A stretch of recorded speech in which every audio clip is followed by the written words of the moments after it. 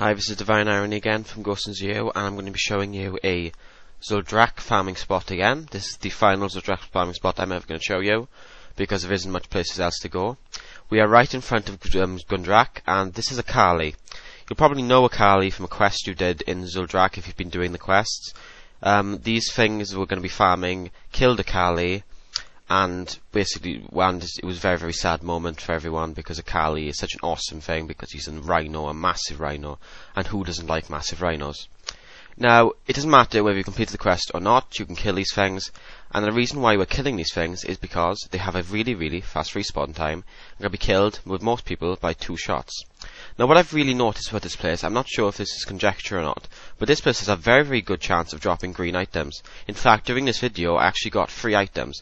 I even got 2 right after finishing it, so I don't know what, whether I just got lucky, or whether this actually has a higher drop rate of green items. Now, the stuff you farm here are usually frostweave cloth, some greys, Drakari offerings, green stuff as well, so if you're an enchanter, it's a good thing.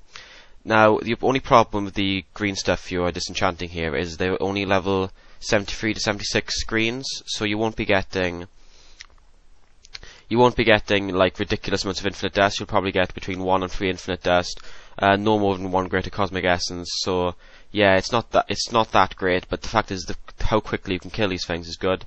If you're doing some Gundrak, if you want to do some Gundrak or Drakfaran Keep heroics and people are being lazy, you can just come over here, farm for a bit until the instance is ready.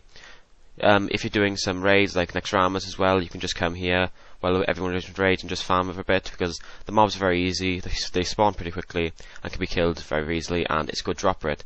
I'd recommend this place if you're just been level 80, because it's a nice place to farm as well. So yeah, thanks for watching. I hope you liked the video.